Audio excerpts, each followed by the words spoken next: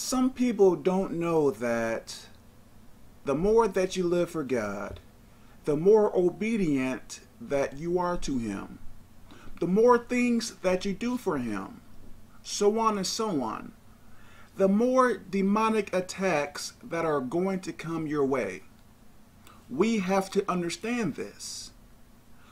The more work that we do for God, the more people that we lead to Jesus Christ, we have to understand that demons do not like that.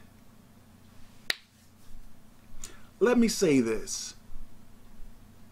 Let's say that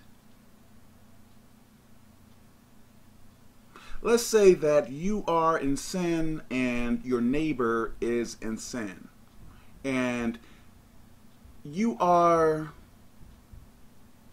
attacking your neighbor's house.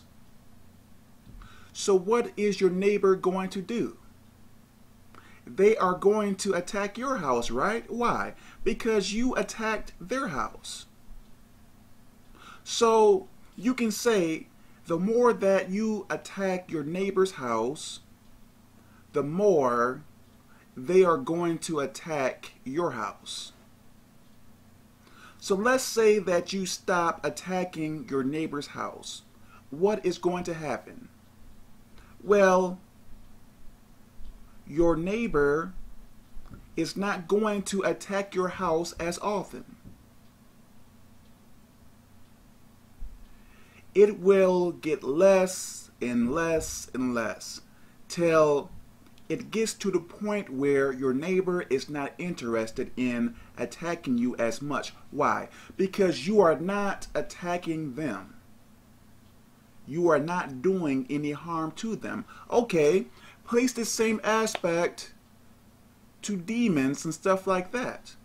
When you are ministering to people, when you are getting people saved and stuff like that, when you are leading people to God, you are fighting against the kingdom of hell.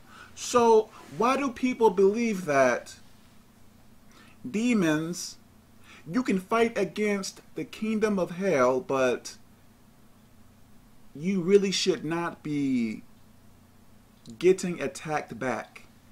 Which is crazy to think that way. You may not get attacked as much. Why? Because you may not be doing much for God. You may be having trouble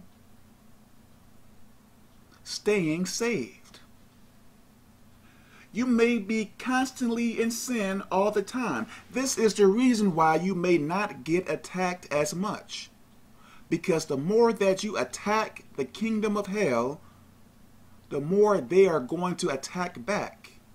Does that make any sense? So you can pray. I am not saying that you should not pray. You should always pray. But the more that you attack, the more you get closer to God and elevate more in God, the more that demons are going to attack you. That is just the way that things are going to be.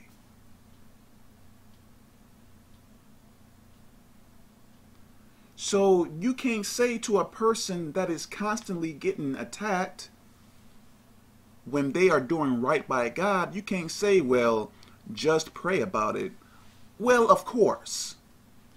But to think that the attacks are going to decrease while you are consistently fighting against the kingdom of hell, that does not sound right. You are not getting attacked as much, perhaps because you are having trouble doing the basic things. And I am not saying that I am better than you or anything like that, because I don't care about that stuff. I want everybody to get close to God. Because in the past, I did not get attacked that much either. Every so often. But the closer I got with God, like almost every single day, and it is a pain in the butt, big time. But what can you do? Of course, pray and fast, yes. Okay. So we are going to read about what Paul, the Apostle Paul, had to go through. And the Apostle Paul wrote most of the New Testament. And many of us has not gone through what Paul has gone through. Why? Because Paul was doing so much, teaching people, doing so much, leading people to God. And this is one of many reasons why he was persecuted by demons so much. Because when you work for God and get people saved and stuff like that, you better believe that demons are going to be at your heels. Like I was telling some other people, I get more demonic dreams and stuff like that than I get more of those than dreams about angels and good dreams and stuff like that. By far. Let me say that 95 or 98% of the time, my dreams and all of that stuff is bad. And maybe 5% or less, my dreams and visions and stuff like that are good. Less than 5%, I believe. And it is really a pain.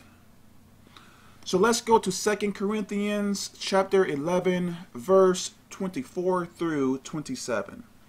To the left is the King James Version. To the right is the Expanded Bible. Give me a second.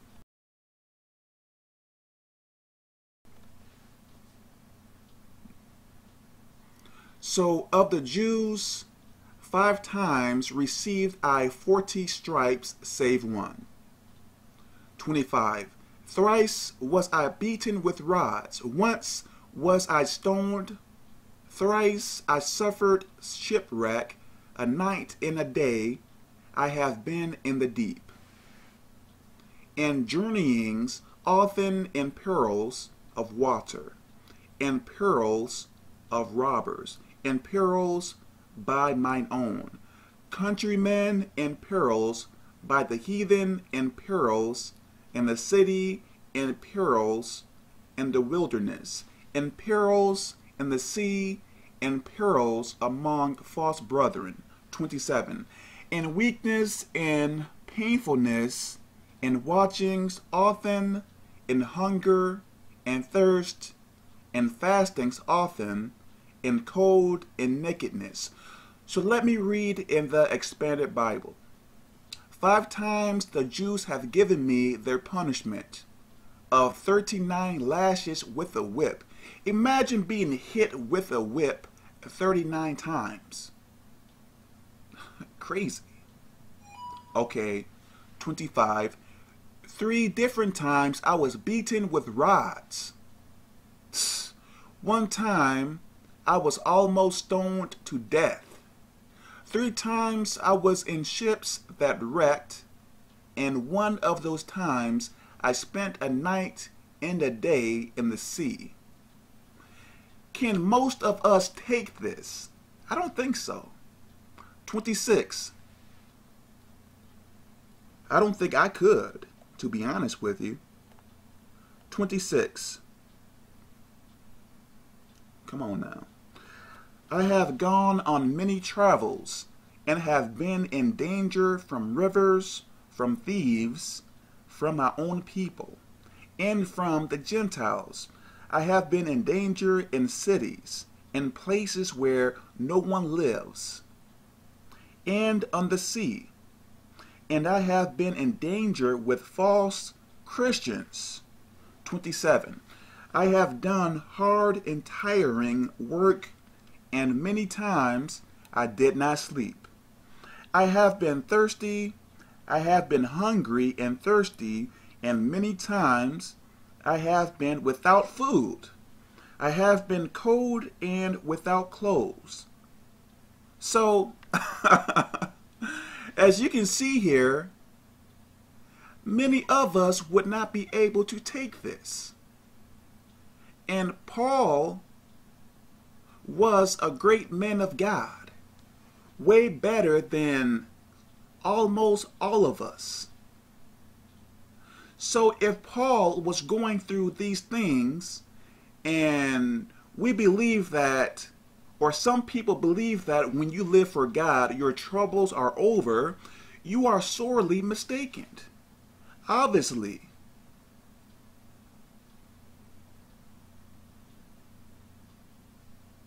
Paul was leading so many people to God, getting people saved and stuff like that, wrote most of the New Testament, made more accomplishments than almost all of us. And some people believe that when you live for God, you should not feel any pain or go through any bad things. That is not right. So, like I said before, the more that you attack the kingdom of hell, the more that they are going to attack back. As you can see, Paul was attacking the kingdom of hell. And what did they do? They attacked back. So it is not a strange thing for a person who serves God to get into trouble or to have problems and stuff like that. Because demons don't like when people are preaching, ministering, or getting people to come to God. That should make sense, right? If you fight against the kingdom, or if you are declaring war against the kingdom, why do some people believe that that kingdom is not going to fight back? Something to think about. They are going to fight back, whether you want them to or not. So, when you say that you want to prophesy, you want to heal people, you want to do this, you want to do that for God, those are great things. But what you have to see also, when you do those things, you are fighting against the kingdom of hell. So you may say that you want to do all of these great things. You want all of these gifts and stuff like that from God. That is good. But you have to understand that comes with a price. The more power you operate in, the more demons are going to persecute you, which you should not be afraid of. But some people may have fell back into sin because they was operating in so much power that they may not have been able to take all of the persecution, and they fell back into sin. So think about that. Like, you ask God for all of these great things, which is okay. But for every good thing, let me not say that, because people are going to misunderstand me. And when God gives you something great, especially like a strong gift to teach, to preach, to prophesy and stuff like that, and let's say that you influence or change so many people's lives, you have to understand that demons are going to be at your heels. They are coming after you, for sure. So why aren't they attacking this person here, this person here, but they are attacking this person more? Okay, chances are this person here may not be operating in that much power in God. This person here may be operating more in power or doing more things for God. Let me say this. Who would you attack first? The person who is constantly attacking you, or a person who is attacking you every 6 days?